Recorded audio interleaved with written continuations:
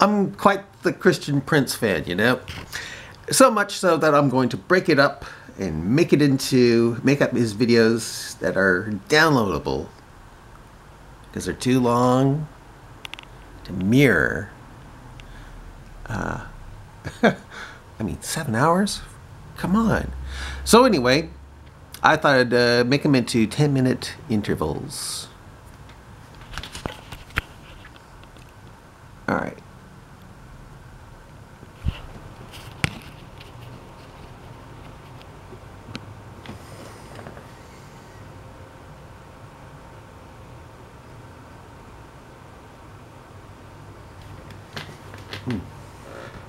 Oh, I need to turn this on.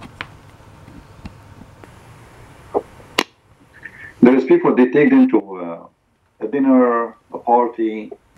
Even if you take them to heaven, they will complain. They are unhappy. They cannot be happy. This is the whole idea. But don't try. I will never be happy.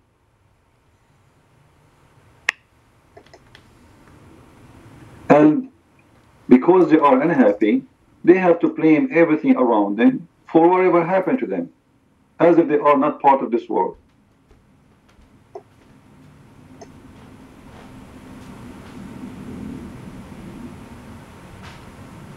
He complains about garbage in the front of his house, but he don't clean it in front of his house. And he himself, he throw garbage. Do something, fix it. Do your part. Where's your part?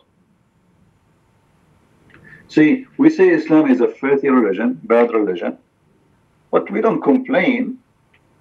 We work for fixing this issue. Complaint will not make a difference. You make a complaint, especially you are not speaking to the one who have authority to fix anything. You are talking to yourself. You have to make a difference. Do we have any brave Muslim here?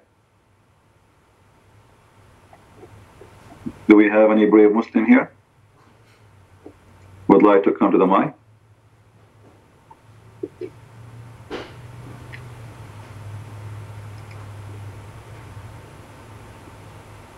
Who is a Muslim would like to come to the mic and introduce to us his religion?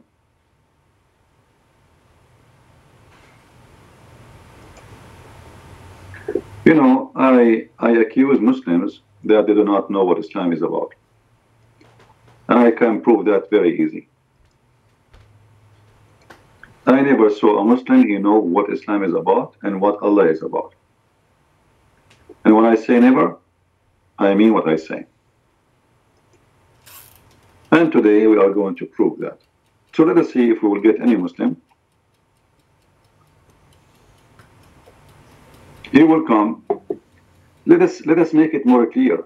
Let us see if we can see a Muslim who dare to debate me, and he is not very much worried like Shabir Ali. You know Shabir Ali? People ask him to debate me over and over and over, and he says, maybe in the future, you know,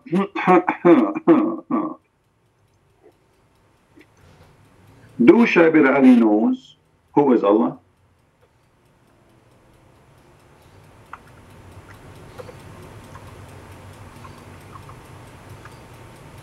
No. Do the top scholar in Islam knows who is Allah? No. Do Muhammad even know who is Allah? No. That's the truth. Those Muslims, they want to invite you to Islam, but none of them knows who is Allah and what is Islam. Isn't it amazing? They insist, they fight for it. They are crazy to invite you to Islam. They spend money to make you convert. They pay you even to convert, but yet they do not know. They are asking you to convert to what?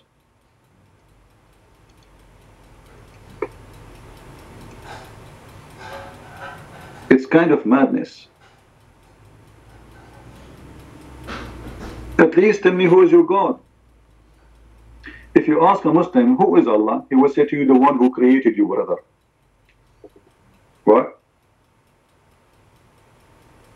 What do you mean, the one who created me? How you get that? Where you get this from? How will you know he is the one who created me?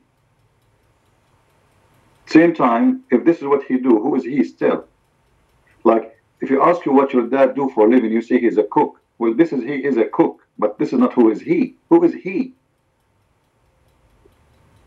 I'm not asking you what he do for a living. Who is your God, Allah? Do you know him? Imagine the God of Islam, he never even spoke to Muhammad. Not even once.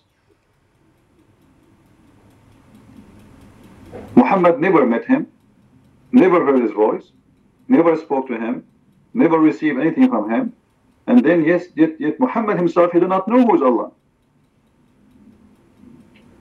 Muhammad, he inherited the name from previous religions exist before Islam, people who worship Allah.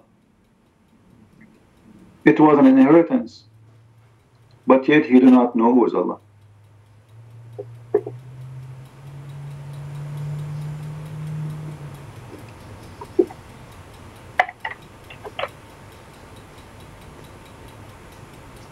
And today, we can prove that here easy. If any Muslim here, he would like to come to the mic,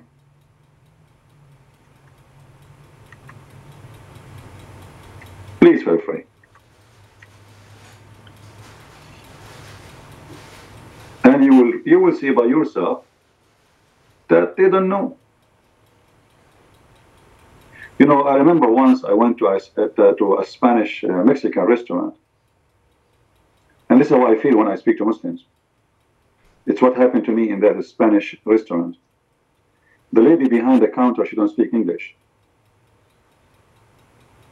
And she have a menu behind her, have pictures. I like Mexican food, actually. You know, it's close to our Middle Eastern food.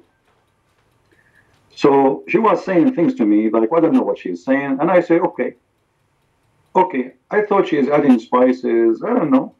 Okay.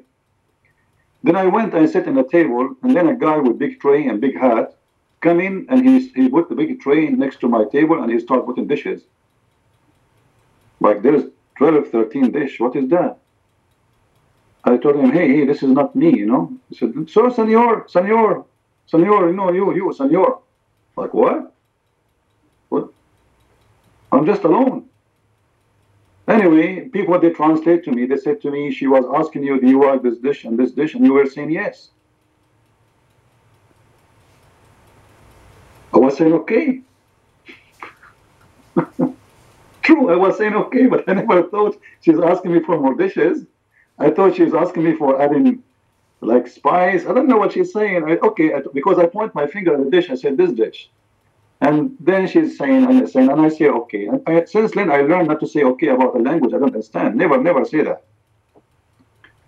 Then you have to pay the bill. And then you have to eat the food. And I start calling everybody. Suddenly, I became very, very, very generous. I want to invite everybody to eat with me. I called everyone. Hey, come over. I'm inviting you for a lunch. Really? What's up? Okay. And this is exactly the situation with the Abdul. There's a guy behind the counter, but he is unseen. All right? And there's a guy behind the counter, which is the kitchen, and he is unseen too. And the one behind the counter supposedly is Jibreel. And the one who was talking to him, it was Muhammad. And Muhammad don't understand Jibreel, and he keeps saying to him, okay.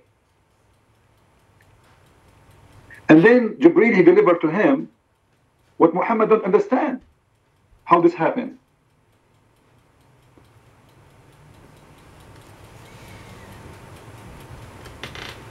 Muhammad, he have no idea what those dishes for.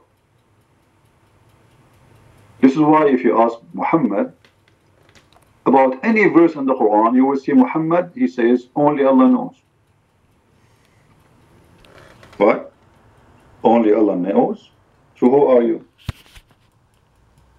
This will be continued.